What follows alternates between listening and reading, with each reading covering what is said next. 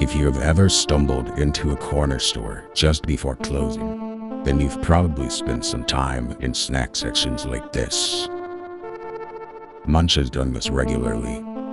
A variety snacker like the gamer he is, he eventually discovered a red-hot, crunchy French fry snack. Chester's, not fries.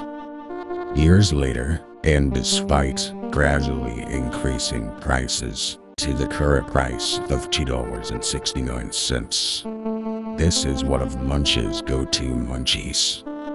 Surprisingly, there is little known about this addictive munchie, except that Chester decided to start producing them in the early 90s. Thanks to rose-colored gaming, Chester's is now the first ever munchie of the month. So next time you're stopping by your local corner shop, take a look at the forgotten corners, the in-between spaces, and see if you can munch on any of these Chester's hot fries.